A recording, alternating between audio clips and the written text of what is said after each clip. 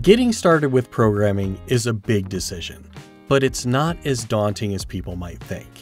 So what I'm going to do in this video is assume that you know nothing, but that you want to start learning with C#.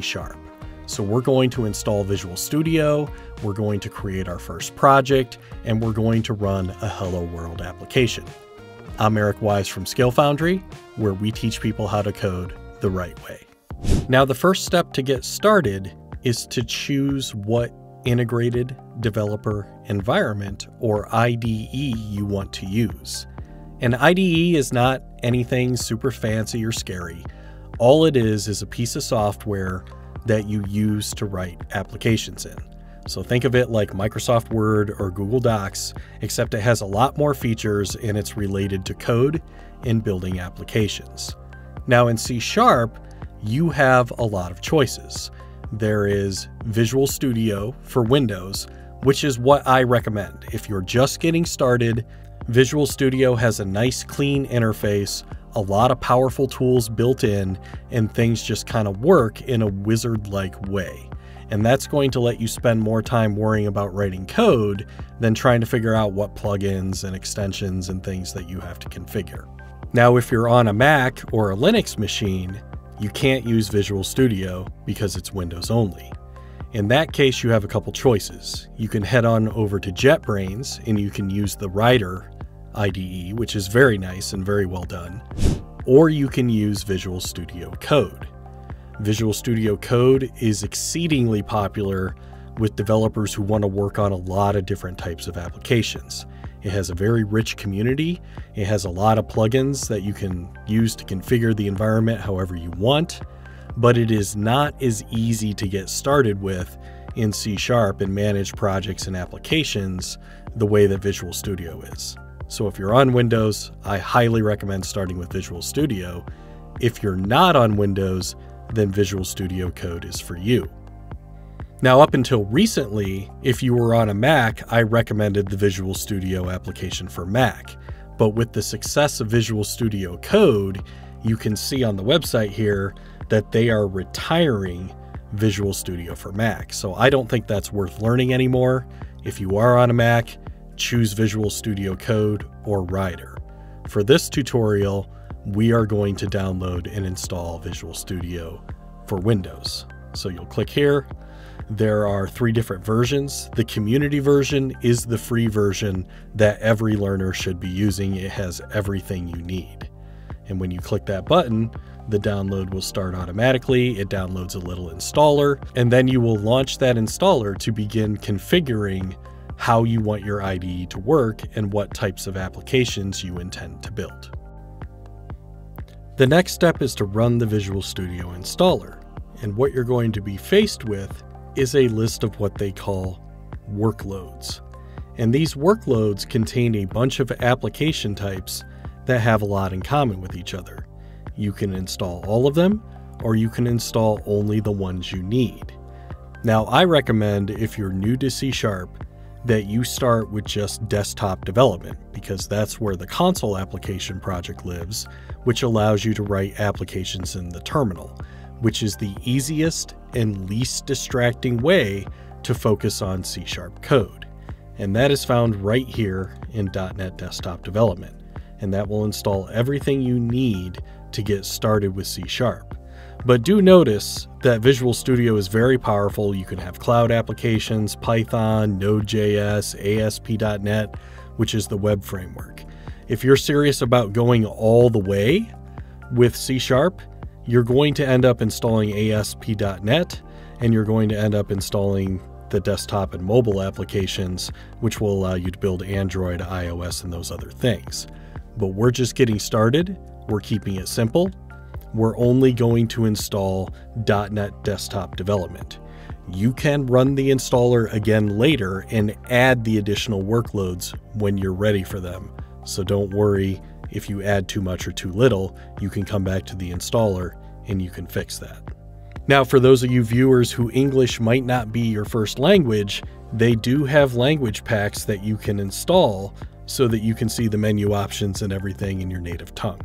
And with that, we're going to hit the button. It's going to start installing, and it's several gigabytes of information, so this is going to take some time.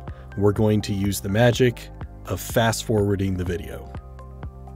And if you check the box to automatically launch Visual Studio, you're going to be presented with this sign-in window. Now, you do not need to actually create a Microsoft account if you do not want to. I sign into my accounts because it pulls my settings and features around different machines that I use, which is very convenient. But if you don't want to, you don't have to. For the purposes of this tutorial, I am going to skip this for now. And the next thing it asks you to do is personalize your experience. Some people like dark mode, some people like light mode. I tend to use light mode for demo videos because it's easier to see with the contrast, and these are the standard colors that you're going to see when you launch older versions of Visual Studio. But if you want to use a different color scheme, you go right ahead. I'm going to choose light. And then the development settings, it's again asking you what type of developer you want to be and what type of developer you're focused on being. And this doesn't make a big difference. You can build any of these applications even if you select something different here. What it is going to do is that in certain menus and options in Visual Studio, like when you're creating projects, it's going to move things like C# closer to the top, which is just a convenience thing. If you click the wrong thing, don't panic, it's not a big deal. You can change it in the tool options inside Visual Studio later. But since we're working on C#, I am going to choose Visual C# as my development settings, and then we're going to start Visual Studio. And now forevermore, when you launch Visual Studio, this is the first screen you're going to see. And it very quickly allows you to open recent projects that you've been working on, or if you want to start a new project, there's a couple ways you can go about it. First, you can get it from GitHub. It does integrate nicely. Microsoft bought GitHub, so it integrates nicely with GitHub source control, and it will allow you to clone projects directly from the GitHub repository. You can also open projects from the file system. So this will open a file browser. You can choose a Visual Studio solution or project file. I'll explain the difference between those two things later. You can also just open a folder and view the file contents. This is useful if you're writing code or applications or things that don't have a Visual Studio or .NET solution. Like if you were just working with some HTML files in a folder that represented a website, you would use this option to open it. And then finally, you can create a new project from one of the Visual Studio C# templates. And this is what you're going to do 99% of the time when you're starting a new project. So let's go ahead and click that button. Now, because C# and the .NET framework are so versatile and they can build so many different types of applications, the Create New Project screen has a lot of different options on it. And you can see that Visual Studio supports many languages, many platforms, and many different project types. But again, since we're just getting started, we want to work in the console. And because we chose the C# developer settings, you'll see that C# console app did come up to the top. But if you wanted to, you could actually use these filters and say you wanted C# console, and that would filter this list down to just 2. And as I discussed in my other video, the difference between the .NET framework and C#, there are 2 versions of the .NET framework. There is an older legacy version that only works on Windows, and you'll see that referred to as the .NET framework, and you can see here that it only supports Windows. And then you have a C# console app that runs .NET, and when you see .NET without the word framework, that's usually referring to the modern, good version of .NET that you should be learning to build your applications. And you can also see that it supports Linux, Mac, and Windows, so it is cross-platform, which is the big feature that the new modern version of .NET supported. So let's go ahead and choose this and hit Next. And now it's going to ask you what you want to name your project and where you would like to store it. And you'll notice that it's not only prompting us for a project name, but also a solution name. And this is where people get a little bit confused when they're beginners. They're like, well, what's the difference between a project and a solution? And the answer actually isn't that complicated. All projects produce output. So the output of a console project is a console application. The output of a web application project is a web application. The output of a class library is a class library. So whatever the project type is, when your application compiles, there will be output. It'll be an EXE, it'll be a DLL, it will be something that was produced by your code. Now, in larger and more complicated applications, you may need to stitch several types of projects together. Like you may have an application that has both a web interface and a mobile interface and a desktop interface. So you might end up with 3 projects, one for web, one for desktop, and one for mobile. And then you might also have some code libraries that you want to share between all 3 of those user interfaces. Those would go in class libraries. So all a solution file is a way to combine multiple projects together and organize them into a single file that you can double click and open everything at once in Visual Studio. There is no code or logic in a solution file. It is just a grouping for multiple projects. And that's what this checkbox is for right here. When you're just getting started or you're just building a very simple single project application, you do not need the whole solution structure because you're not managing multiple projects. So if you check this box, it's still going to create a solution file. It's just going to dump it into the same folder as whatever project you are creating. If you do it the other way and you uncheck the box, there will be a top-level folder with your solution, and then all of the projects that need to work together will be put into subfolders under that solution. Now again, we're just getting started. We're just beginners. We are not going to be managing multiple projects right now. We're going to have one console application.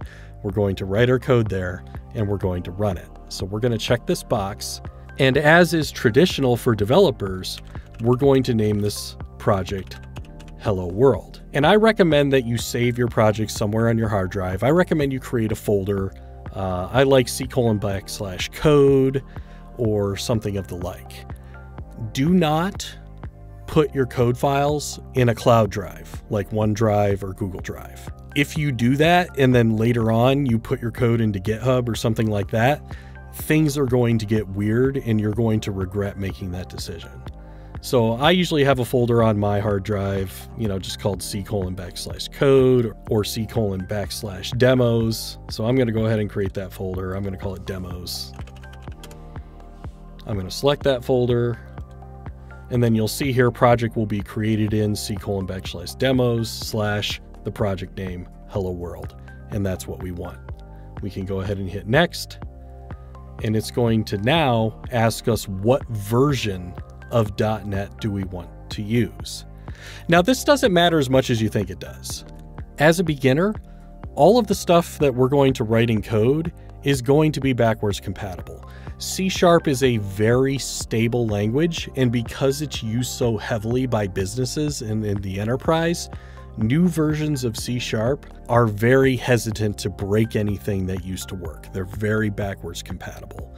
So this decision doesn't mean as much as you might think it does as a beginner.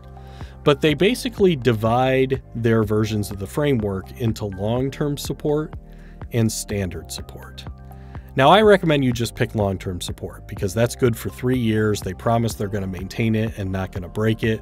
Standard support is a shorter-term support, and they typically do on and off. So version 6 is long-term, version 7 is standard, version 8 will be long-term, version 9 will be standard, and that's kind of the cadence that Microsoft does with the .NET framework, and they release these versions approximately every year. So I'm just going to leave this on 6 because that's the current long-term support. If you're watching this video later in 2023, version 8 is coming out, go ahead and click that. The code isn't going to be any different. It'll be fine. So let's go ahead and hit create. So now here we are in Visual Studio, and there's a lot of buttons, a lot of tabs. There's a lot going on in this interface. We're going to break all this down. But first, wow, this font is really small. Now in Visual Studio, you can go to Tools and then Options, and you can configure just about anything you want about your IDE.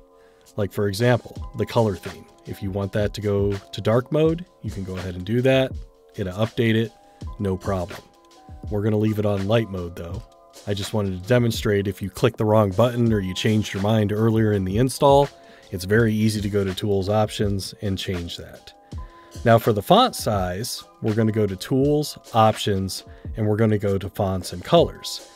And you can show the settings for any of the different things in the Visual Studio Editor. Now the text editor is going to be your main code window. I'm going to jump this up so that it's easier for you all to read. We're going to make this 24. Let's try that. That's much better. So if you want to change the font size, if you're like me, if you like bigger font, because really as a beginner, you shouldn't be jamming too much code on a single line. So go ahead and make that bigger if you want to make it bigger. Now over here, we have a very important window. It's called the Solution Explorer. Now, remember we use the word solution. It's a collection of projects. Here is the Hello World project under the Hello World solution. And if we did have multiple projects, they would be listed out here, and they use a kind of tree view structure that you can open and close and drill down into your application's files. Console projects are very simple. They only have one file called program.cs, and this is where you can just write code. When you double click a file in the Solution Explorer, it will open it up as a tab over here in the main editor window. And these tabs can be rearranged. You can drag and drop them. You can move them. You can close them. You can pin them. You know, all the same kind of things that other text editors do, because code at the end of the day is only text. Now, what it started us off with is a comment, which we're going to take out, in a single line of code. Console.WriteLine hello world. And let's go ahead and break this down real quick as a beginner so that you understand what this application is doing and what is happening. And this is where the coloring really matters. You'll notice that the console word is colored teal. And in C#, whenever you see something teal, that's referring to a type.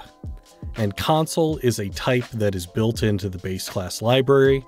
It represents the console window that our application is going to be written in. And in C#, you use the dot or period key on the keyboard to drill into variable and type members. You can think of members as the data and behavior that are associated with types. So when I say console dot, it comes up with a list of all the different things that the console type is capable of doing. One of them is writing a line of text out to the screen. And WriteLine is a method. We know it's a method because it has parentheses and it's colored this brown color. Methods in C# or in any programming languages are actions that a type or an object can perform. So console.WriteLine. I want you to go into the console type. I want you to use its WriteLine method. And then the parentheses in a method are where you pass data for the method to use. So console, I want you to write a line of text. Well, what do you want me to write? Well, here's the data. Hello world is what I would like you to write. And in C#, like other languages, the double quote symbols mean text or a string formally. Then we end the parentheses because whatever is opened must always be closed. That's a very common beginner mistake. Whenever you have a bracket, a brace, or a parenthesis, what is opened must always be closed or else you're going to get an error. And then we have a semicolon because C#, like some other C-based languages, they use a semicolon to tell the computer that this is the end of the statement. This is the end of my command. So console, write a line of text that says hello world, end of statement. So now let's go ahead and run the application. In Visual Studio, there's two ways to run an application. You can press the F5 key, or you can press this play button at the top of the IDE. Whichever method you choose, it's going to compile the code. It's going to create the executable, that is the console application output from your project, and it's going to automatically run it. And here we have the console window. It shows up and we see that our text, "Hello World," has been printed. Now, if you want to stop the application, you can just close the console window and then you're back to your editor. You can continue writing code. Now, let me show you something neat here. You can right-click on any file in the project and choose Open Folder in File Explorer. And this will take you to the directory where your code project was created. This is what we configured in the beginning. But now you see there's two subfolders here, bin and obj. Let's open the bin folder, debug. Here's the version of .NET. So this is where the output of your application actually lives. And if you ever wanted to deploy this application or send it to a friend that had the .NET framework, you could just package up the contents of this folder and send it to them. So the compilation process takes your code and turns it into output, which is specified by the type of project that you're working with in C#. In this case, a console application creates an exe file. So we've reached a good stopping point for this video. If you're a complete beginner and just getting started with C#, you now have your tools installed.